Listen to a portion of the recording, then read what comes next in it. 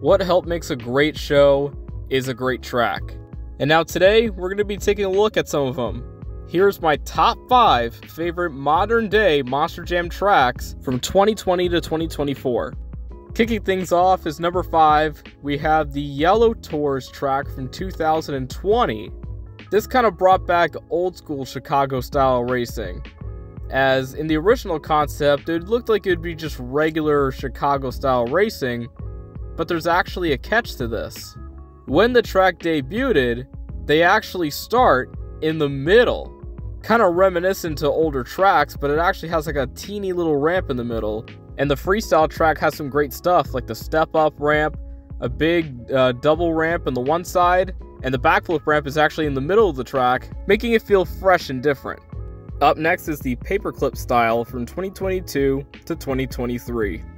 This track style is a little bit trickier, but the racing seems to be one of the best highlights as it introduced the berms. Combine that with some pretty good freestyle moments, this track is very entertaining to watch, and I was glad to see it live in 2022. And I'm excited to possibly see that track return at some point, if they do plan on bringing it back to some future locations for Monster Jam. As seen at MetLife 2022, the freestyle and the racing was phenomenal that year. Number 3, we have World Finals 23. And the major reason why I put this on the list is because of the racing competition. The track is the S-style racing course that independent tours used before, but it is such a phenomenal looking track in racing. A large step-up ramp with berm turns, as well as several little ramps to go over, and then that final big ramp at the end.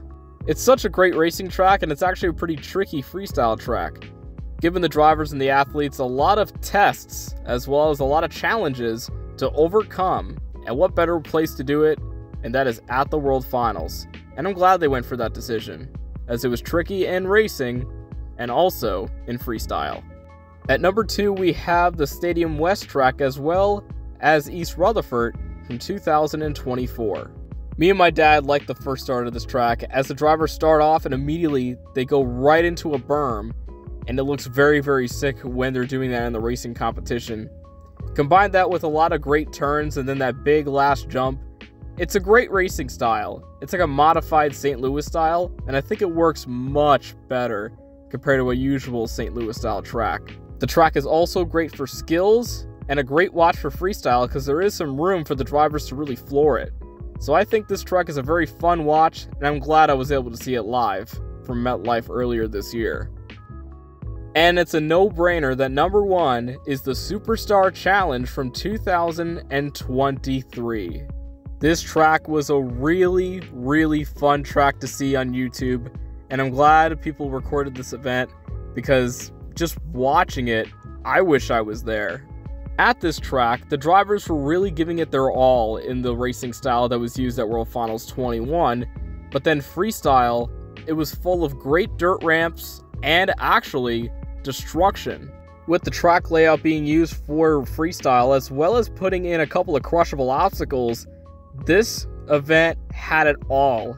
Hence why I love this event so much, and I'm glad I was able to look back in this video because this was definitely a very fun watch. Now I'll pass it on to you. From 2020 to 2024, what is your favorite Monster Jam track in this current era? And what's your favorite track of all time as well? Let me know down in the comments down below. And don't forget, we have the TF Motorsports Discord server in the description down below. And until next time, this is Thomas Frasco from TF Motorsports.